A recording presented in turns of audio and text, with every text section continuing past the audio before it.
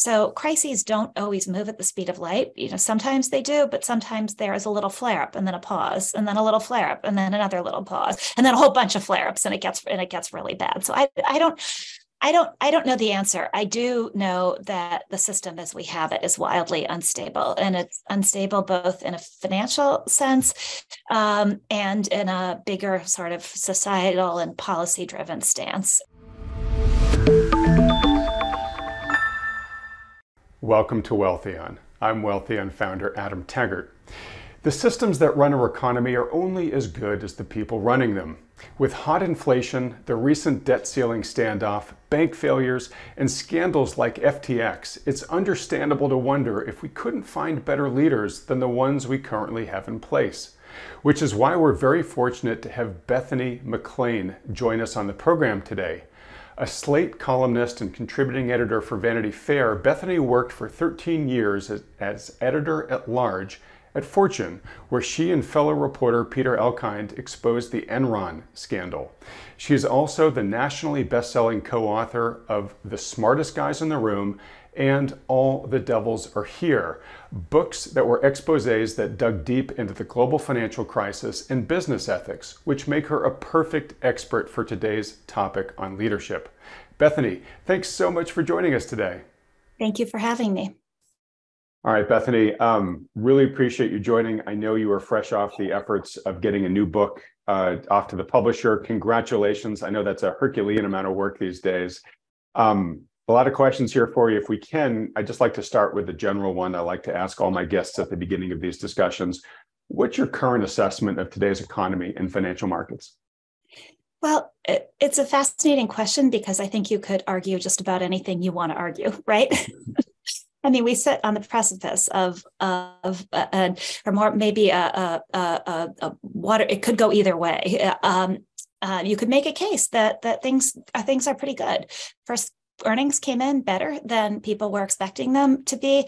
It looks like the Fed is beginning to get inflation under control. Maybe we'll get that soft landing where the Fed gets inflation under control and we don't slump into a recession. The gap in income has closed for the first time in a long time. You have those at the bottom end of the spectrum doing really well and doing better than they have in a long time relative to those at the top. And you have plenty of jobs. So you could make a really bullish argument for the U.S. You could also make a really bearish case, which is that corporations have been able to raise profits in the face of inflation, and that's to some degree leading to the good results that we are indeed headed into a recession. That the inflation numbers still aren't great, and the Fed has missed the call on inflation all along, and that as the pandemic era fades, that these gains that we've seen for people at the bottom end of the income distribution are going to evaporate if we head into a recession and layoffs continue. So I don't know. Basically, I could make an argument either way. Okay, if I could sum up, then it sounds like you're saying we're sort of at a juncture point here, and I guess intimating we'll find out, at some point here which way we go down, the sunnier route or the darker route. I think so. I think I had said precipice, but that's the wrong word. What I'm really trying to think of is sort of like the continental divide. They're big swaths of possibilities on either side of this line that we're perched on right now, or this divide that we're right now. So we'll dig into a few of those. But just to start here, your work largely centers around the people who are running our systems, whether it's the financial system, the banking system. I know your new book deals with sort of the response to the pandemic and whatnot. And as I said in the intro, any system is really only as good at the end of the day as the people who are running it. And you've done what I would sort of consider to be sort of exposés, in the past, where you've revealed that a lot of times the smartest guys in the room weren't necessarily the smartest guys in the room. And I'm curious, at a high level here, would you say, and I don't maybe I'll deliberately use extreme words just to give you something to react to. But would you say that we have sort of a crisis of leadership today in terms of, has the system gotten to a place where it has become so captured that it is largely being run by the folks running the system for the benefit of those at the top and kind of the corporate cartels and whatnot, more so than the people? And sort of that's why we keep getting surprised with, all the excesses that led to the global financial crisis, or, all of a sudden a really strong looking bank like Silicon Valley Bank all of a sudden goes under in a matter of 48 hours. And we realize there was a ton of rot there and poor risk management processes that apparently nobody saw coming, right? So would you say that we are at a point right now where our leadership is failing us and maybe perhaps we need, some pretty substantial reforms, or am I overstating things here? I think you might be overstating things. I don't think it's that dire. I think there are a lot of good people out there who are well-intentioned. I do think we've reached this moment in capitalism. And for as much as but for as much as there's this very American belief in the glories of the free market, there's really no such thing, right? Any market is dependent on the rules that are set down. And the problem with a capitalist society where money speaks power is that increasingly the rules are weighted toward those who are in power, or those who know how to write the rules so that they can continue to make money. And then people turn around and say, it's the free market, except it isn't. The financial crisis is the global financial crisis of 2008 is example number one, right? The financial system got bailed out in the end, and ordinary homeowners did not. And so that has caused, I think, a lot of cynicism in American life. I think about the financial crisis as being primarily, all these years later, a societal crisis rather than a financial crisis, in the sense that we fixed the financial part of it by throwing lots of money at it. But it left this growing cynicism about the way the world works, to your point. Right. And sorry to interrupt, but it also left a wide and for a long while accelerating wealth gap too, yes, where that money we threw at it didn't go evenly into people's pockets. Yeah. Right. And precisely. And that's because of the Fed's response to the financial crisis, not just because of the Fed's response to the financial crisis, but the Fed's ongoing response over that next decade, which was to keep interest rates super low, which of course inflates asset prices, and the inflation in asset prices primarily benefits the wealthy. So that it, and I don't think the Fed, by the way, was doing it to make the wealthy wealthier. I think the Fed was trying to fix unemployment. So I think the Fed was basically well-intentioned. It's just that the only medicine they had happened to have a very deleterious side effect. But I worry a lot about that. I worry a lot about the way the rules are being set and the forces that are setting those rules. I think they are less the specific people in power than they are kind of the big shadowy forces out there that often make things happen behind the scenes that we don't really see. And then I think the other side of it that I worry about is all of us. And maybe, there's an argument when you look back to the very start of America and the amount of anger and, Civil War, for heaven's sakes, that our divides today, perhaps to say we're more divided than we've ever been is a little bit of an overstatement.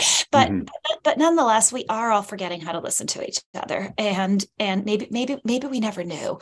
But that makes it also really hard for people to have. It makes it really hard for people to have any power when we're all susceptible to whatever narrative being put forward by the people in power that divides us rather than unites us.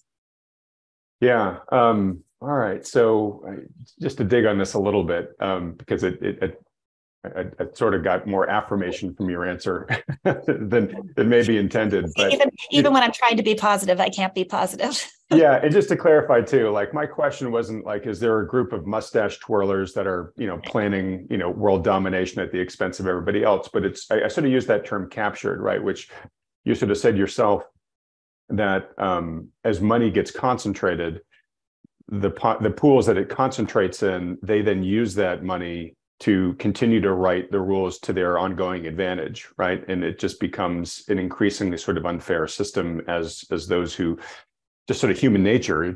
Our human nature is to try to advance our own interests, right? Where you end up with either, the top 1%, or whether it's the corporations that have, in many cases, this is my words, you don't have to agree with them, but I feel like it's hard to look at a sector of the economy now that doesn't kind of operate like a cartel, with a few big companies at the top who are then investing in regulations and whatnot to increase the moat between them and any potential other additional competition and whatnot.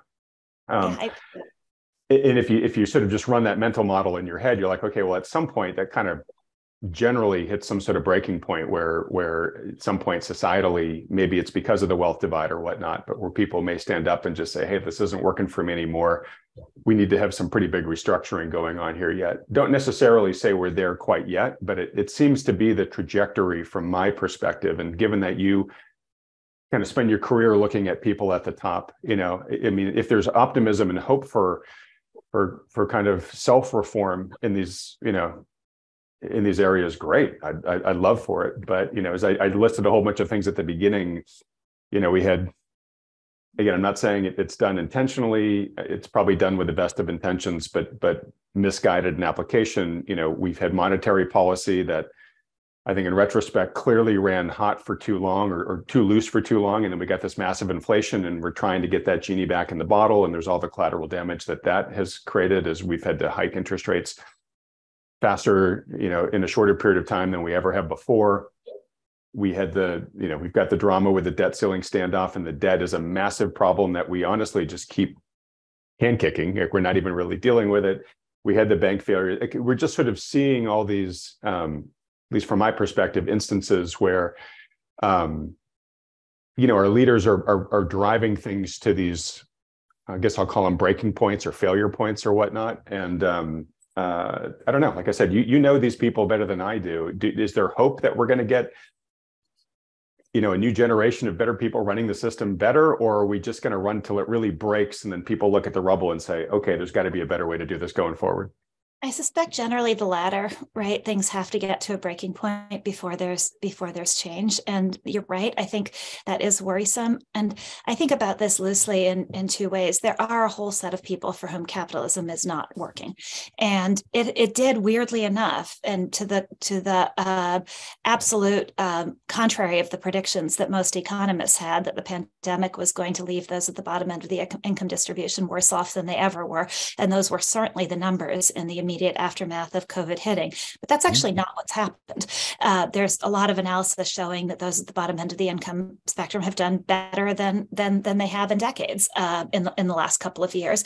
And a tight labor market has certainly helped that. And so there's the response to the pandemic is not 100% of a response of benefiting the wealthy at the expense of the less wealthy. Yet at the same time, inflation takes a bite out of those at the bottom end far more than it does those at the top end. It's almost as if different sets of inflation numbers, right? I always kind of laugh when I see the headline inflation number, because I think inflation is personal, right? It depends on your budget. If you're sending your child to college, then the rising cost of higher education is hugely inflationary for you. If you're renting, the rising cost of rent is hugely inflationary. If a good portion of your income goes to milk and eggs and food, other food and gasoline, then the current environment has been really hard. So they're just, and that unfortunately does in general hit people at the bottom end of the income distribution more. And so it does seem, when you look, there have been a few things that have gone right, as I mentioned, but it does seem that most of the decisions we seem to make hurt the small and the less well-off and benefit the big. And I don't know why that happens time and time again, but you can even look at the recent banking crisis as more evidence of that. And then I think the real instability in society always comes from the slightly less well-off, who start feeling that they don't have the opportunities that the really, really well-off do. Mm-hmm. And so while nobody is crying for the top, 99.9% or the top, or the 99% or the 90th from the 99th percent, those people sometimes are crying for themselves. And I worry about that the instability that comes there, because it usually is those one layer down who foment instability, who have the time to start plotting a revolution because they think that they and their children should be entitled to what the 0.1% has. And increasingly in American life, that's not true, right? There are places that aren't livable. There's education that kids can't have. There are all sorts of things. And so I worry about those two sources of instability, the people for whom capitalism really isn't working and the people who comparatively feel that capitalism isn't working for them. Does that make sense? Yeah. Explain that to you. Oh, it totally does. And we've talked about this a bit in the program before, but I'd love to dig into it with you a little bit here, which is, when you talk about, let's talk about the bottom 90%, right? The folks that aren't close to the brass ring these days. And it's sort of asymptotic, right? I mean, the closer you get to that top 1%, your wealth just goes through the roof. There's been a lot of movement towards sort of the democratic socialism side of things, and I get it. Especially I'm a parent, right? I've got a child in their 20s, a child in their teens. I get the general sense that younger generations feel right now of, hey, I'm coming of age in a world where the opportunities are, as they perceive them, diminished from what previous generations had. Things are super unaffordable, especially the key elements of the American dream, the cost of education, the cost of housing, that type of thing. And so there's almost a little bit of a sense of defeatism. And there's a sense of like, look, yeah, all right, you guys tell me socialism's bad, but what we have right now isn't working out so great for me either. And I may as well vote for the guy who's promising me some free stuff along the way, even if I'm going to get screwed in the end, no matter which path we take. So, I don't want to make this about, the evils of socialism versus capitalism or whatnot, but I can definitely see that pull, right, from younger generations saying, almost like we're kind of willing to throw out the rule book of how, American society has been run, because it's just not working for us anymore. And I do think that, we could have some pretty large political instability at some point as that generation really comes of age and starts voting, if prospects for them don't start looking better. You're just sort of nodding as I'm saying all this, so I'd love to hear your thoughts. I totally agree with that. And I think that it is worrisome. I'm pretty firmly, at least still, I'm always open to changing my mind, but I'm pretty firmly in the camp that capitalism is the best model out there, with the famous words of Winston Churchill, right? As he said it about democracy, but we could say it about capitalism too. It's the worst possible way to run the economy, except for everything else that's ever been tried. Right. But back to my point that I began with, capitalism and rabid free markets are two different. They're related, but they're different. And there really isn't any such thing as a free market. I mean, if you think about even the existence of a limited liability corporation, right? That's granted by government, granted by society, so that people can run a business without being worried about how it affects their personal liability. That's a gift from society and the government to private enterprise. It's a rule. Same as all the rules dictating what happens in bankruptcy, right? They're rules. And it's bankruptcy court and rules that make it possible for much of what we think of as the free market to function. Those are rules. So the question to me about capitalism is how we set the rules in a way that makes sense for the most people. And that's what I think we're failing to do, because people have this, in some cases, because people have this ideological belief that the free market is just the free market, without looking at the rules and the structures underpinning it, and how those things are set up, and whether they're set up to benefit the few or set up to benefit the many. And I think an example of that, how things have evolved, is the pretty monomaniacal focus on the bottom line and the short-term bottom line. I'm willing to make the argument that a long-term bottom line could be aligned with society's interests, but a short-term bottom line is very clearly not. And I think people see that, and it's really problematic. And we've been talking about the dangers of short-termism, my goodness, since at least the days of Enron. I remember talking to people about it at all these conferences and on these shows. And so people were probably talking about it before I knew it. And it doesn't change. We just get more and more short-term oriented. And I think that's problematic, because we can see the many ways in which being short-term oriented, people can make fortunes doing things that are clearly bad for the majority of society. And you see that happening, whether in the subprime crisis, where a lot of people got out with a lot of money before the proverbial four-letter word hit the fan, or you can see it happening in many other areas. And that worries me. And then there is this also broader breakdown, I think, of morality that used to govern the system. And I don't know how we get it back, because I don't believe in rules dictating everything about human society. And the best example I can come up with of that is what happened with Martin Shkreli and then the pharmaceutical company Valeant, both of whom, Martin decided he could raise the price on this drug 400% or whatever the number was, because what was to stop him? It wasn't illegal. And then Valeant started doing the same thing. And then all these companies were founded to buy up existing drugs that people needed and raise the price to whatever they possibly could. And it wasn't illegal, but that never happened before. Why didn't that happen before? Because people wouldn't do it, because they would look at it and say, ew, I'm not making my money that way. You didn't need a law to prevent it from happening. It just, companies didn't do it. There was a social constraint. Yeah. A social constraint until it wasn't. And I look at that example and I worry more broadly about the breakdown in social constraints and what that means for the future of capitalism, because some part of it has to be self-regulating based on social constraints. It can't be regulated entirely by rules and regulations. It has to be, I won't do that because I wouldn't do that, because it's not the right thing to do. And in a society that no longer seems to believe that, what happens? So super interesting, and this isn't where I was expecting to go in the discussion, but let's stay here for a minute. So this is reminiscent of a conversation I had on this program a few weeks ago with Charles Hugh Smith, where he basically made the statement. He said, we actually have really good institutions for dealing with the problems that we face right now.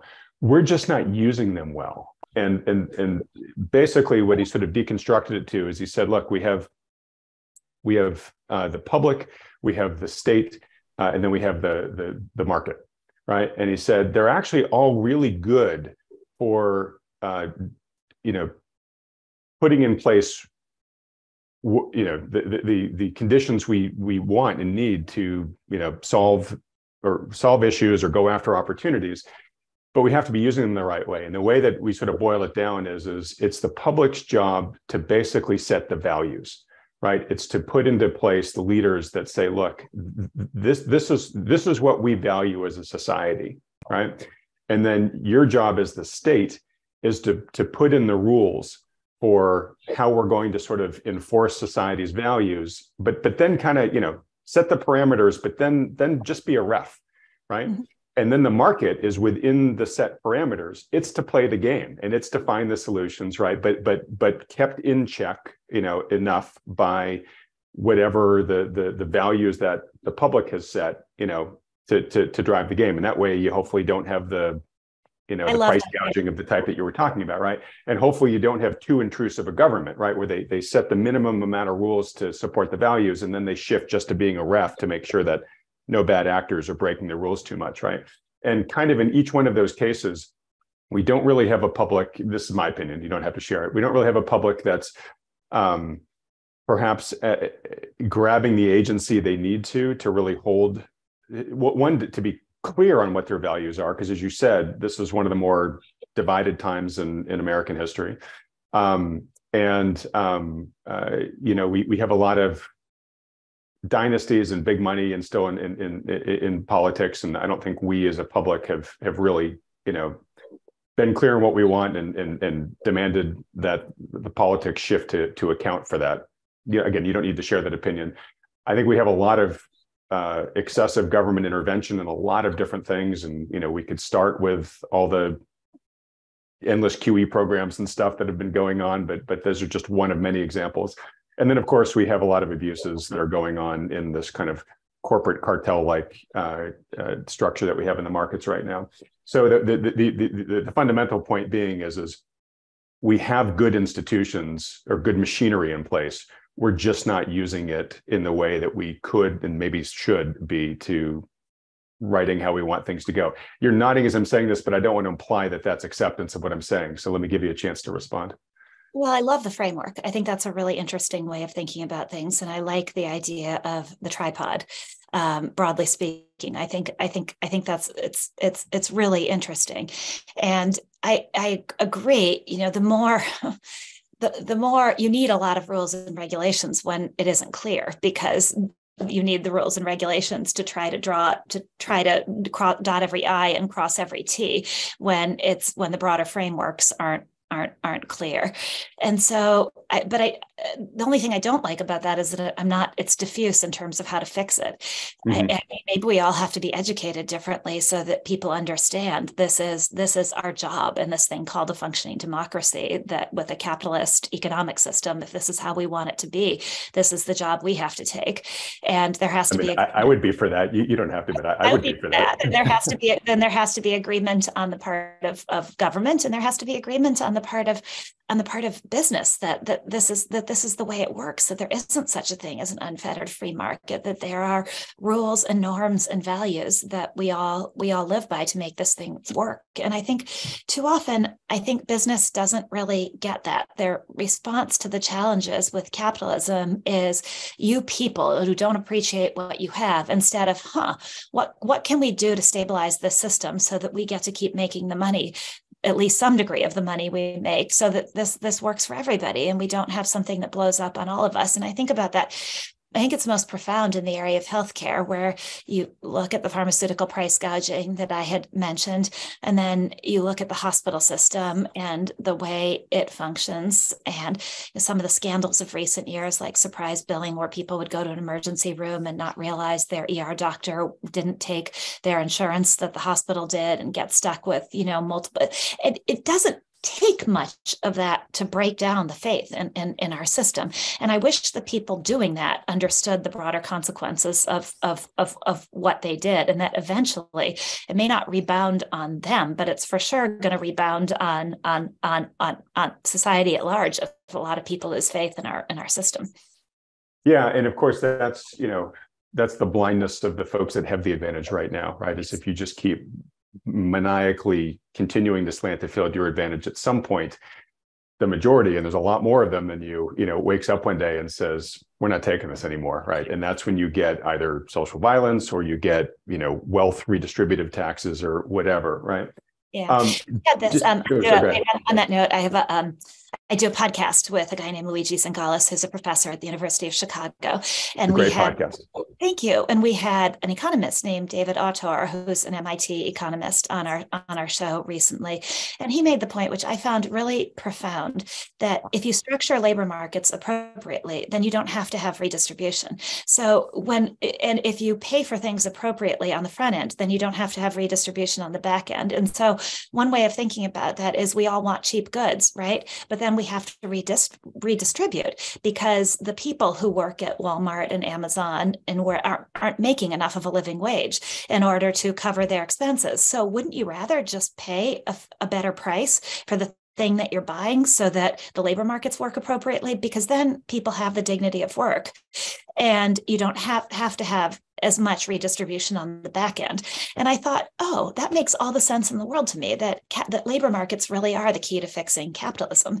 Because if you get labor markets working right, and people can get a job where they can earn a living wage, you fix a lot of this. And it bothers me. I couldn't walk you through the intellectual underpinning for why capitalism isn't working that way anymore. I mean, I think it's a lot of short-term shareholder value oriented decisions, but it's problematic, because you would like to believe that capitalism working efficiently would make sure that everybody up and down the chain had the opportunity to make a living. But as we can all see right now, that is breaking down. And I think there are problems on both sides, right? Which is the short-term bottom line-ism that you're talking about.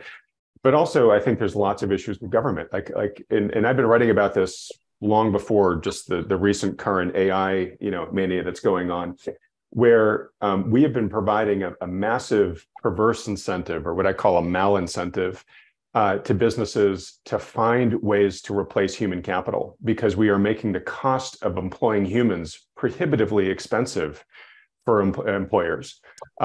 With everything from mandated increases in minimum wage, which in certain states it almost went up by like 50% in the matter of a year or two in certain places, where OSHA requirements and healthcare costs and all kinds of things. And not that you don't need to have safety in healthcare, but we basically said, look, it's getting harder or more expensive to hire a person, and with training and legal risks and just all sorts of things. And the technological solutions for replacing them are getting cheaper and cheaper. And up until quite recently, we're making debt super cheap to take on. So there was just this massive incentive to either outsource or automate.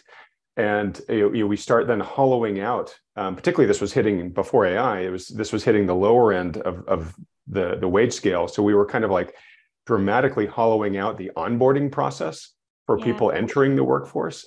And so, labor's just been getting, I think the shorter and shorter end of the stick here. But to our point here, it's been both because of what's been going on the corporate short-term side, but also a lot of policy that's been going on. So to your point, like, we sort of need a reevaluation, or at least a smarter evaluation. I always kind of go back to Charlie Munger's talk about, like, show me the incentive and I'll show you the outcome, right? If you can design a system and provide the right incentives, then the system should hopefully just play out and find the optimal solution. Right. But it seems like we're kind of mucking up the design, and we're putting perverse incentives in play at the same time. Yeah, I agree with that. And it is really problematic, because if someone doesn't get on the work path at a pretty early stage in their life, they're never going to. They're going to miss out on developing the skills that you need. And so, but if you are going to create a class of people that doesn't work, then you have to be prepared that that's never going to change, because it's really difficult to have somebody who doesn't work for a decade and get them back on the path toward work. Yeah. I think the research also shows that it's pretty difficult for their kids as well. So I speaking of just government incentives, if we are through there's an interesting parallel between what happened with China and outsourcing so much and taking manufacturing jobs away from the US, and what might happen with AI. And most economists miss the China shock because people didn't want to see it. Globalization was just supposed to make things cheaper. It was supposed to benefit everybody. And now at least some economists, including Autor, look back and say, oh, this was really, really disruptive to swaths of the economy in a way that was not just bad for people, it was bad for their children. And if we're going to do that again with AI and wipe out swaths of the economy, we have to be really prepared for the social consequences of that. And it's not fixable through universal basic income. That's a salve that might ameliorate some of the really terrible effects, but it doesn't fix the problem. And so I worry, like you, that we're not even capable of thinking about that. Yeah. All right. Well, like I said, you were probably not expecting the conversation to go in this direction. I wasn't really either. Two last things before we get to what I did want to talk to you about, which was the state of the banking system, because I know that you've been covering that of late. So you talked about, some of these bad actors that sort of Skrelly, like, kind of made out like bandits with big short-termism on the bottom line, and how we haven't held them to account. And I'm sure you and I can create a long list, but as you were talking, I was thinking about Angelo Mozillo, right? And it's a name we just haven't heard for a long time. But am I correct in thinking that guy really did kind of skate? I think he did. So one of the things I've developed a lot more, I have so much less of a black and white view of human nature than I once did. In some ways, am I sympathetic to him? I mean, his company did propagate bad subprime loans all over the country in a desperate effort to keep up with other subprime lenders and make sure that Countrywide didn't lose market share. But it was less driven by, let me do a bad thing in order to make my money. And that's usually not the way things work. And it was much more, this is short term in some ways. This is what's happening. If I don't keep up with these bad subprime lenders and make these loans, then Countrywide is no longer going to be relevant. And my investors and board of directors are going to say, Angelo, you no longer have a job because you're not making these profits that are there to be made by making these loans. And that's what led Countrywide down that path, really. And then there's another aspect to this too, which is the reason that he was not prosecuted criminally and got off pretty lightly civilly, is that the argument was always, well, Countrywide actually disclosed all of this in their financial statements. There weren't really any secrets. When everybody said, oh my goodness, these emails from Angelo Mozillo talking about Countrywide's credit quality, he knew. Well, of course he knew. It was right there in their financial statements. And I'm a little mixed on that argument because but it for sure holds up in court. And there's another level to this, which is that I'm not so sympathetic to, which is once again the way our system works, right? The laws serve to insulate those at the top of a company because they can say, I relied on my lawyers, I relied on my accountants, I relied on my underlings, and you can't prosecute them, even if they directly benefited from the behavior of those underneath them. And that is the case with Mozillo. He made a lot of money from Countrywide's move into subprime loans, which ended up being really bad for the country and really bad for some of his employees. I think some of whom did face criminal charges or lost their jobs or whatever else. But Mozillo, who sits at the top, gets to be protected. And it's another example of what we were talking about at the beginning, how our entire system is geared to deliver wealth to those at the top while insulating them from responsibility for their actions. And I have no problem with somebody who creates a business making a lot of money. I think that's the way it's supposed to work. When the business creates jobs and creates products that really want, and when that person ends up with the responsibility if things don't work. What I don't like is our modern system where it doesn't really have to create many jobs. I'm not even sure it has to create a product that people want. And when, once again, the four-letter word hits the fan, the person gets to keep the money and walk away from the responsibility. That seems screwed up to me. All right. Well, that's exactly why I raised him. So I think you just laid that out very well. And perhaps that might be a good segue into talking about the banking system here. We've had 3 of the 4 largest bank failures in the U.S. in the past 2.5 months or so. A couple of questions for you. I'm trying to figure out where to go. I do want to talk about the leadership of Silicon Valley Bank. And what's interesting is I've now actually just very recently in the headlines seen some discussion that maybe there might be some sort of clawback efforts going on here because the executives there did take out a fair amount of pay in the year plus leading up to the surprise failure of Silicon Valley Bank. But maybe before we talk about that specifically, what is the current state of the banking system? Janet Yellen even said relatively, I think just a couple of days ago, look, there may be, she called them a few more consolidations. But that's code for sort of like, hey, there may be a few more failures where a bank needs to be taken over going forward. Have we seen the worst of it, or are there more failures ahead of us here, do you imagine? I don't know. We're in a state of like the eye of the storm right now, or a state of nervous calm where people are still nervous, but the jitters are right under the surface and everybody's saying, it's calm. But that doesn't really mean anything. If you remember the global financial crisis, the tremors actually first started in the fall of 2007. They might even have started earlier, actually, in early 2007, actually, when the price of subprime mortgage-backed securities first began to plummet. And it took a good year and a half for the total catastrophe to arrive. So crises don't always move at the speed of light. Sometimes they do, but sometimes there is a little flare up and then a pause and then a little flare up and then another little pause and then a whole bunch of flare ups and it gets really bad. So I don't know the answer. I do know that the system as we have it is wildly unstable, and it's unstable both in a financial sense and in a bigger sort of societal and policy-driven stance. And by the first one, I mean that, the Fed calming the panic by stepping in and guaranteeing the deposits at banks that are failing is not the way this whole deal is supposed to work, right? just stipulate it. If that's the way it has to work, then something is going badly wrong. And so, and it's both that the Fed is taking on a larger and larger role in our economy all the time. And it's that's not sustainable. The Fed can't. I don't think even the Fed has the firepower to guarantee deposits across the entire banking system. And the modern banking system doesn't work the way the old one does. Silicon Valley Bank is proof positive of that. And what I mean by that is that in the old days, everybody believed deposits were stable. That was your stable source of funding.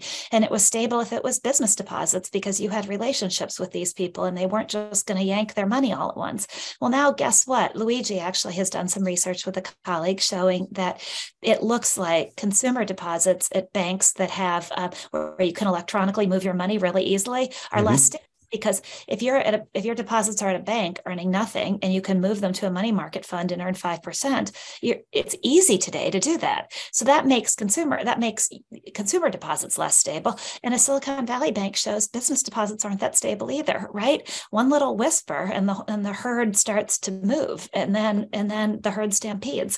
So the old rules of banking clearly don't apply, which is why I say the system is unstable financially. But I think it's also unstable more broadly because what we've done every time a crisis is hit is make the big bigger, right? We did it in the global financial crisis and we're doing it now. And I think I respect Jamie Dimon more than about any business leader out there. If you had to have somebody running a large swath of the country's banking system, you'd want it to be Jamie Dimon. But do you want somebody running a large swath of the country's banking system? I'm not sure. It flies in the face of everything we've always said of what our supposed policy is. And our supposed policy is small banks and small businesses. And if you don't have small banks anymore, then at some point you don't have small businesses anymore, because a JP Morgan Chase is not going to make a $50,000 loan to the local carpentry store, the local, hardware store. And so what do we want as a country? Do we want small banks and small businesses, or do we want everything to be dominated by the big? And nobody seems to be willing to reckon with everything we do to bail out an unstable system makes the big bigger at the expense of the small. Is that where we're going? Is that where we want to go? Maybe you can make an argument that that's where we should go. I don't think so. But at least let's make that argument instead of just doing it and then living with the consequences. Right. And I wonder if this isn't yet another example of what we talked about at the very beginning of those who have increasingly captured the system just continuing to centralize their advantage more and more, right? So too big to fail becomes too bigger to failer, right? Just going through the pandemic, and this was happening well before the pandemic, where banking aside for a second, you had, the Amazons and the Walmarts and these big behemoths beginning just to eat up, the opportunity from small business. And then we had the pandemic hit where we shut down the non-essential parts of the economy, which were all the small businesses, and we let these guys basically get all of the commerce.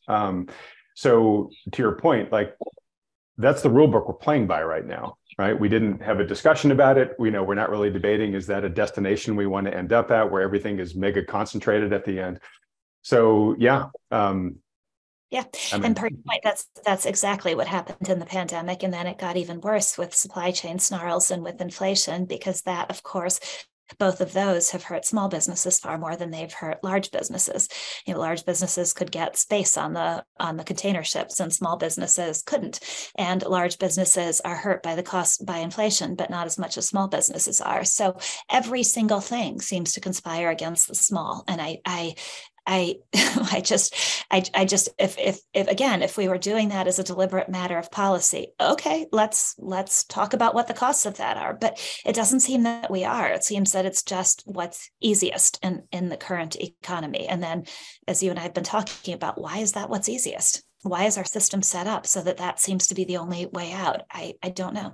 Right. And going back to our earlier discussion about hollowing out of employment, right? I mean, the small businesses are the vast majority of the jobs providers, right? So as they get hollowed out, there's a lot less opportunity per capita for people out there to find jobs, right? So this is not my idea. It came from a really smart person I was talking to recently, but he made the point that we have always relied on small business to lead us out of a recession, because it is small businesses that create most of the jobs. So if we're if we are heading into a recession and we're trying to rely again on small business to lead us out at the very time where we're stopping the flow of credit to small businesses because small banks are terrified to extend loans for fear that they're going to have a run.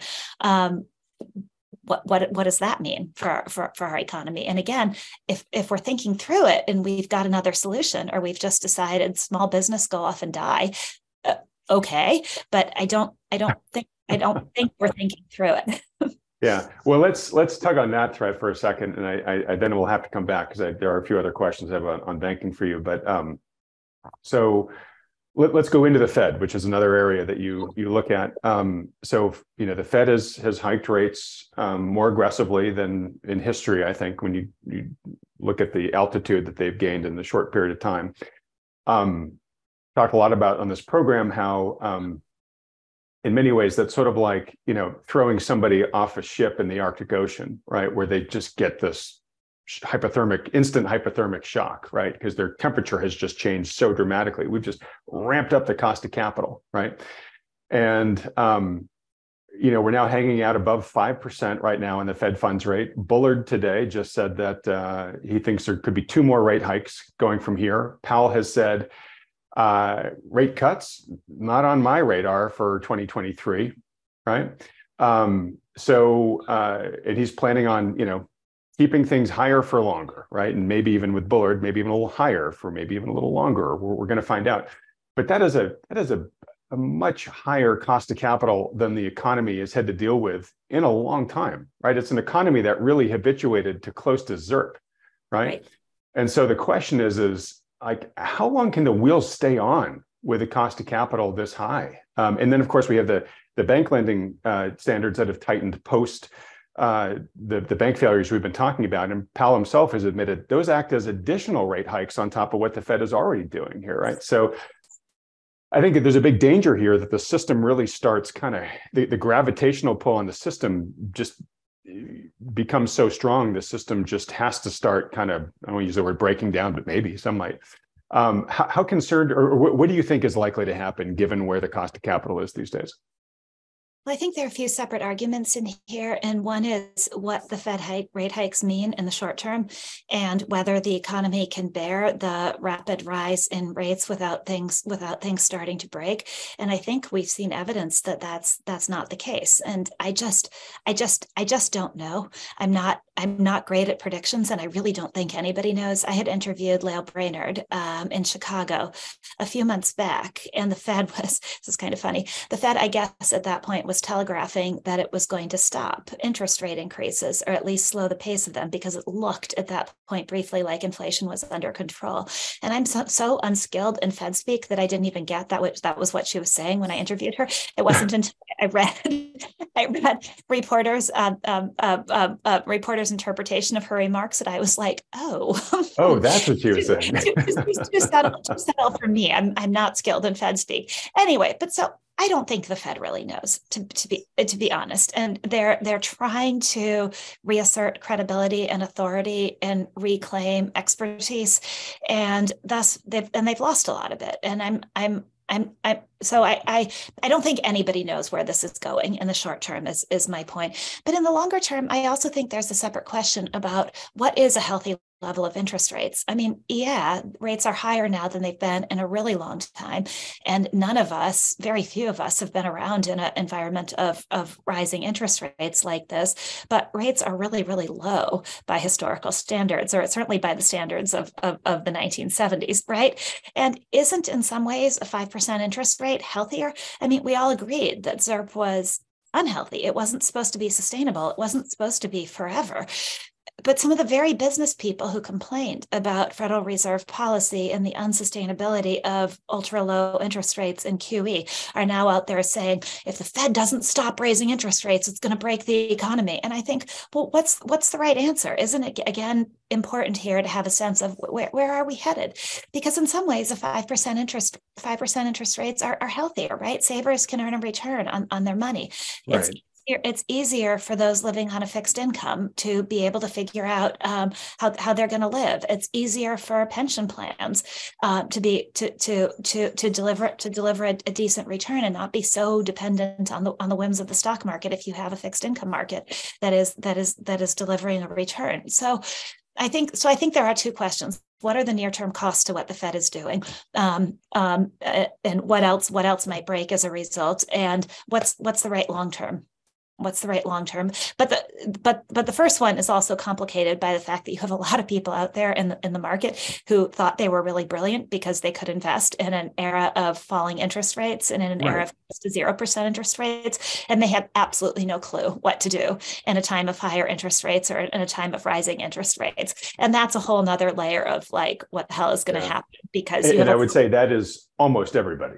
You have a lot of you have a lot of what's the old saying? It's Mark Twain, I think. It's not what you don't know that's going to hurt you. It's what you think you know that just ain't so. It's what you know for sure that just ain't so. Yeah. There are a lot of people out there who think they're really, really brilliant because it was really easy to make money over the last couple of decades, and they might be about to find out, or they have found out in the past year, that maybe they're not as smart as they thought they were. Yeah, and that's appealing in some ways, but it may not be really good for all of us either. If those Well, and so that's sort of the nature of the question here, which is I really appreciate the point you make, because I totally agree with it. And Grant Williams just made this point most recently of the many that are, which is, hey, the problem is not 5% interest rates. The problem was the ZIRP for as long as that we had it for, right? Yeah. We created this system that got habituated to fantasy, right? To sort of, cheap money for everyone, and a Fed put where the Fed would step in and quell any issue at any point in time, right? Right. So to your point, that was toxic for a lot of reasons. I've railed about it on this program, where everybody, you punish savers, and everybody got pushed out sort of at sword point onto the pirate ship plank of having to go out the risk curve.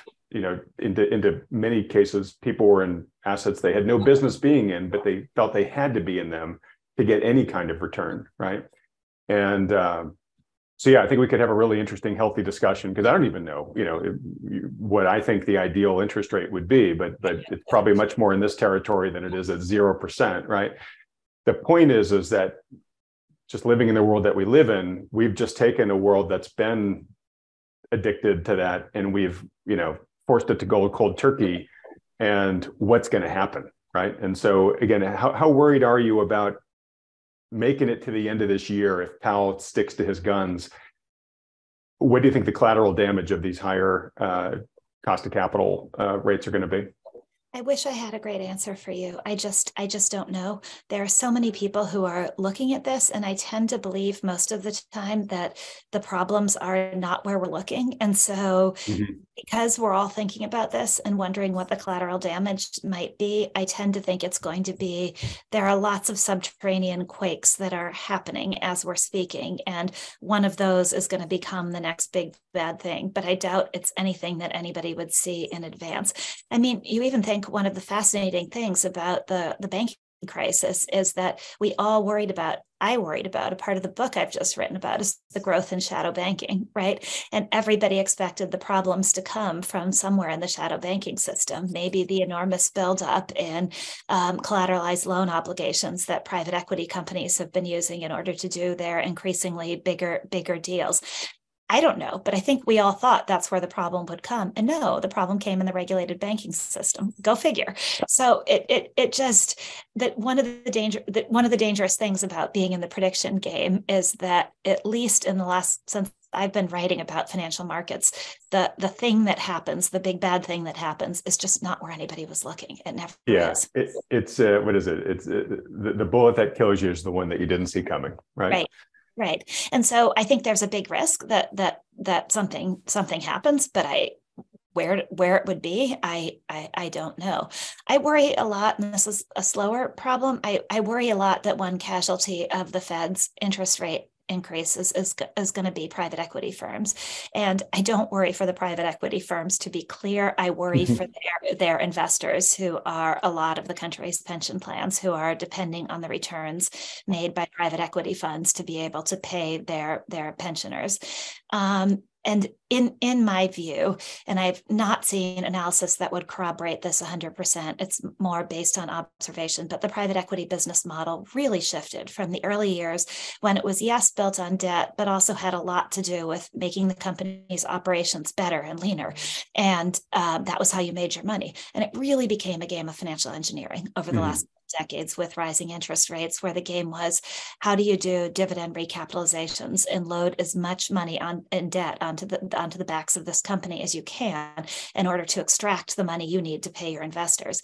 In a time of rising interest rates, that game is over. And what does that mean for the returns private equity funds are able to deliver?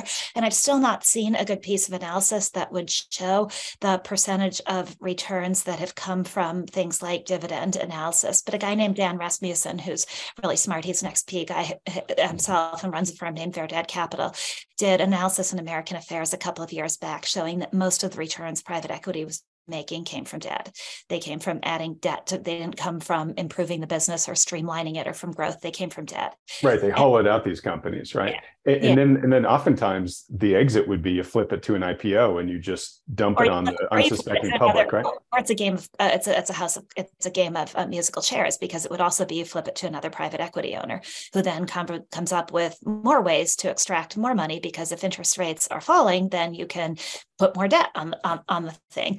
Right. And what I hate about, I mean, this does tie back to the beginning of our conversation. What I hate about this is that what private equity firms have successfully been able to do in instances, whether it was attempting to get access to the CARES Act, but in other cases has been to go to the government and say, but wait, our investors are all the big pension funds. And if we stumble and fall, they can't pay their pension. They can't pay the pensions. And I hate that that's the way it works, because it seems so unfair that private equity honchos have made fortunes for themselves. And yet now they get to say, but we'll take the little people down with us. And the problem is, it's true. It's the same thing as the venture capitalists in the Silicon Valley bank run, right? That wasn't a bailout of Silicon Valley Bank. It was a bailout of the venture capitalists. Of the VCs, yeah. And they were able to go to regulators in Washington and say, but if you take us down, you're going to take down all these companies and you're going to take down all these employees. So you can't do it. Got to save us. And they were right. And but the fact that they're right doesn't change the fact that I find it really, really upsetting. Right. This is that privatization of gains, socialization of losses that just makes the regular person just so justifiably angry, right? Angry and cynical. Yeah. Yeah. So, gosh, I wish we had another hour, because you've unlocked like 5 different great topics. So I've had some folks on this channel, Stephanie Pomboy most recently, really ringing loudly the warning bell over the pension system. I'm just curious, based upon your research of the private equity world, how vulnerable do you see the pension system being right now? I mean, there's so many different shoes to drop that I think could really hurt pensions that I almost can't list them all, but I'm curious what your thoughts are. It was horribly vulnerable even before the pandemic. And you had, as a result, again, a casualty or a consequence of Federal Reserve policy was pension funds increasingly putting money into private equity, because private equity promised them these touted these fantastic returns, and private equity touted the ability to smooth the returns, because a private equity firm doesn't have to mark down its investment market, right? They can pretend for a while. And if you're running a pension plan and you don't have to go to your boss and say, we just lost 30%, you can say we lost 10% because your underlying P investment hasn't yet marked down its investments. Great. That's good for everybody until it's not.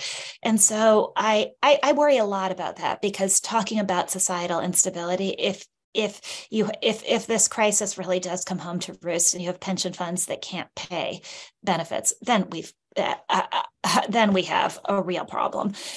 We have a real problem with how people are going to live, how they're going to pay their bills. We have a real societal problem in terms of a breakdown of trust in the system. And so that is my biggest worry out there. Okay. That's really saying something. All right. 2 questions that are unfair to ask you with so little time. So I'll just take your quick answer and then we'll wrap things up. What odds do you give us of avoiding recession in the next 6 to 12 months? You are asking the wrong person. I'm trying to be better and better about saying, I really don't know, because it's easy to start making up answers. And so as part of my own discipline, I'm trying to be really clear about saying, I just don't know. I always tilt toward the pessimistic, and I recognize my biases. So I would say the odds aren't good. We're gonna be in a recession, but really anybody hearing me say that should take that with a grain of salt, both because I don't know, I'm not an economist, I'm just a journalist, and because my bias is toward the pessimistic. Okay. All right. I was going to ask you a similar question about the markets. I think we'll probably have a ssimilar answer, so let's not even worry about that. You will. Two lightning fast questions, but I'm sure people were wondering when you mentioned both. One, you said you gave some props to Jamie Dimon, saying, look, if somebody were going to be running a huge swath of the banking system, he's the right guy for the job. Real quick, why? Because he's straightforward and knows how to admit weaknesses and how to manage people. And he's not arrogant. And he knows what he's doing. He knows how to run a business. I think the proof is in the pudding of JP Morgan's performance. Okay. And then secondly, you mentioned the shadow banking system briefly. You gave private equity as one example of that. People hear that term a lot, but they don't necessarily know what's meant by it. Could you just give a quick definition of how you define the shadow banking system? Sure. And I probably use the term a little bit loosely because I use it to encompass both non-banks and the actual shadow banking system. But I think of the shadow banking system as anybody who is providing bank-like credit that is outside of the regulated financial system, but yet is an incredibly important part of the provision of credit in our society, and ends up in a crisis being under the rubric of the regulated of the Federal Reserve. So money market funds, to me, are a classic example of shadow banking because they're an incredibly important part of our system of providing credit. They're not supposed to be guaranteed by the government, but when there's a problem, both in the 2008 financial crisis and in the pandemic, the government has to step in to save money market funds. I think about the whole existence of dollar-denominated debt outside the U.S. when the Fed has had, in both the 2008 financial crisis and in the pandemic, extend credit lines to central banks around the world because they have to be able to extend dollar-denominated debt to their constituents who are otherwise everybody's going to have to start selling treasuries in order to raise cash. So it's this whole system of stuff that is not supposed to be under the purview of the Federal Reserve, but becomes something the Fed has to bail out when there's a crisis. Okay, so what you just described there at the end of your example was the euro-dollar market, right? Yeah, but it's more than that. It is more than that, but yeah. It's this giant shadowy network. I tried to start figuring it out for this book and kind of gave up because it was a rabbit hole. But it's this giant shadowy thing. This guy named David Beckworth at the Mercatus Center has done a lot of work on it. It's this giant shadowy system of interconnections that are really pivotal to the functioning of the financial markets. All right, and then you use the term non-bank. Can you just give an example of one or two really important non-bank entities out there so folks know what you're talking about? So I would have thought of Countrywide as a non-bank, right? A company that was in the business of providing mortgages, which is a bank-like activity. And you can argue, is this shadow banking? What's the line between a non-bank and shadow banking? But a company that is a huge part of the financial system in what it does, but it's not a regulated bank. All right, great. Thanks for entertaining me with those questions, but those are helpful for folks to follow what we're doing here. All right, so in wrapping up here, Bethany, thank you. This has been a great discussion. Like I said, it went in all sorts of corners I didn't expect it was going to, but it's been really fascinating. We've intimated a couple of times that you have just finished a book. I just want to give you a chance to just to give folks a heads up about what that book's about, and when it comes out later on in the year, we'll have you back on the program to really dive deep into its material. I would love that. Thank you. So it's called The Big Fail: What the Pandemic Reveals About Who America Helps and Who It Leaves Behind. And I guess broadly, it is applicable to a lot of the things we talked about today. I wrote it with Joe Nocera, who edited The Smartest Guys in the Room, and with whom I co-authored All the Devils Are Here. And it's really, I guess the thesis of the book is that the pandemic both exposed and exacerbated flaws in our society and in how capitalism is working. It didn't so much cause them as it exposed them. So it's about the hospital system. It's about the influence of private equity in healthcare. It's about Federal Reserve policy. It's about supply chains and how they got squeezed in the name of short-term profits. And it is about lockdown policies and who they helped and who they hurt and why they were done in the absence of any scientific evidence that they actually worked. All right. Well, look, Bethany, it'll make everybody mad, basically. Well, it's super topical, and I know we have a lot of folks watching this video who'll be super interested in that. So for folks that just can't wait until the book comes out and would like to follow you and your work in the interim, where should they go? Let's see. The best place is probably at Bethany Mac 12 on Twitter. You can also reach me on LinkedIn. I look at messages and see them when they come in on LinkedIn. So yeah, those are probably the best places. All right, great. Well, look, Bethany, thanks so much. I just want to let folks remind viewers too, a lot of the issues that we just talked about here, they make it challenging and hard to navigate the markets from an investing standpoint. We talked a lot about sort of the macro factors, but they definitely end up impacting the markets. As usual, I'll just reiterate my strong feedback that most people should be working under the guidance of a professional financial advisor in general, but certainly one that takes all the factors that Bethany and I have discussed on this program into account when putting together their portfolio strategy. If you have one who's already doing that for you, great, stick with them. But if you don't, or you'd like a second opinion from one who does, consider scheduling a free consultation with the financial advisors that Wealthion endorses. To set up that free consultation, just go to wealthion.com, fill out the short form there. Only takes a couple seconds. Again, totally free, no commitment to work with these guys. It's just a public service they offer to help people position prudently in this quite crazy investing climate that we're in right now. All right, Bethany, I want to thank you so much again. This was wonderful. Folks, if you'd like Bethany to come back on this program again when her book comes out, please do us a favor, support this channel by hitting the like button, then clicking on the red subscribe button below, as well as that little bell icon right next to it. It's been a joy, Bethany. Thank you so much. Thank you so much. Have a great day. Bye.